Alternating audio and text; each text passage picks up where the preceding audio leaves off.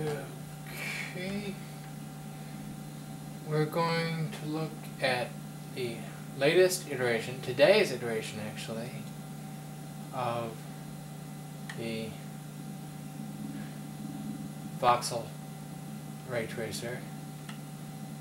And what we're going to see, it looks very simple. And in fact, this mirror sphere and these checkerboards could be done much faster and at a much higher resolution by using a procedural approach or more traditional ray tracer. But this mirror sphere you see here is not a procedurally defined object. I mean, it was drawn initially, it was voxel rasterized according to a procedural functional representation, FREP object. But what's being directly ray traced here is in fact a structure of tiny cubes, each of which makes up the mirror. And I'll prove that just by individually knocking out, destroying a few of these cubes, and then sidling up, and so we'll see inside the mirror sphere,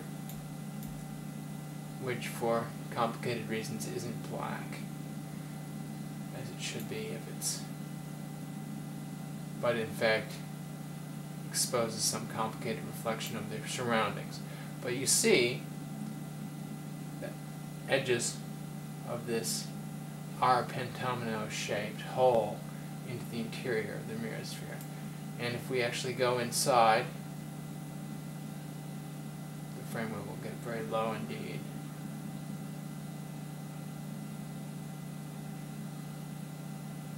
But let's turn around and go back out.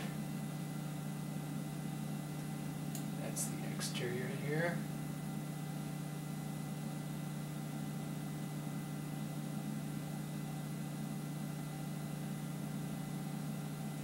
Alright, and let's go look at these checkerboards.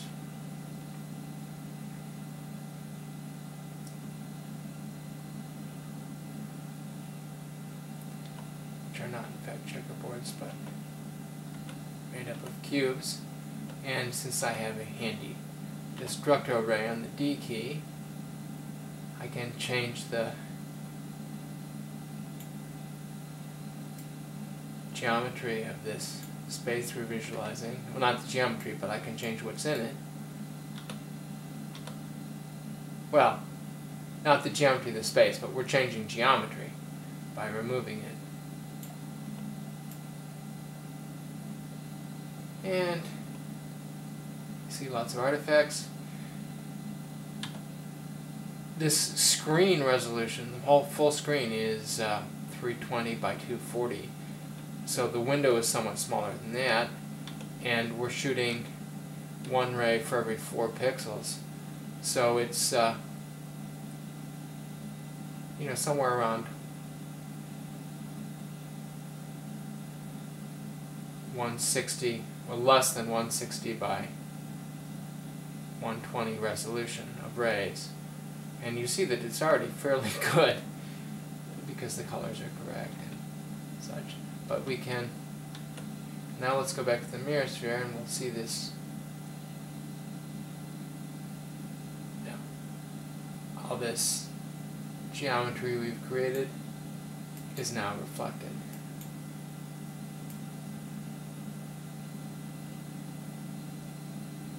And here we have purple mist, which is just the mist of the empty space cube.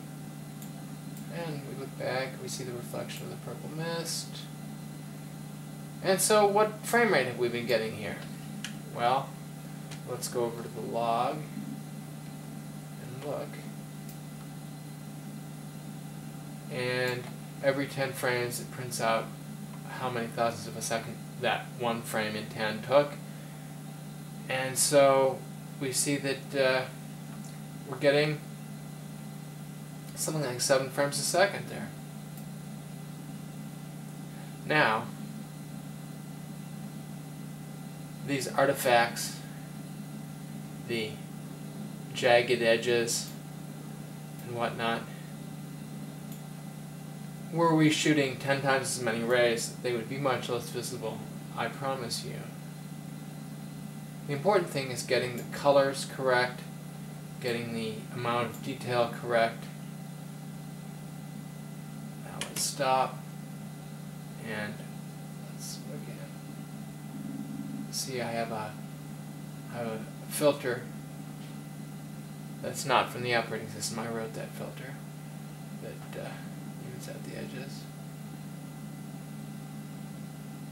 And we'll look at the code some other time, but I just wanted to see how that recorded. Thank you for joining us today for Adventures in Ray Tracing.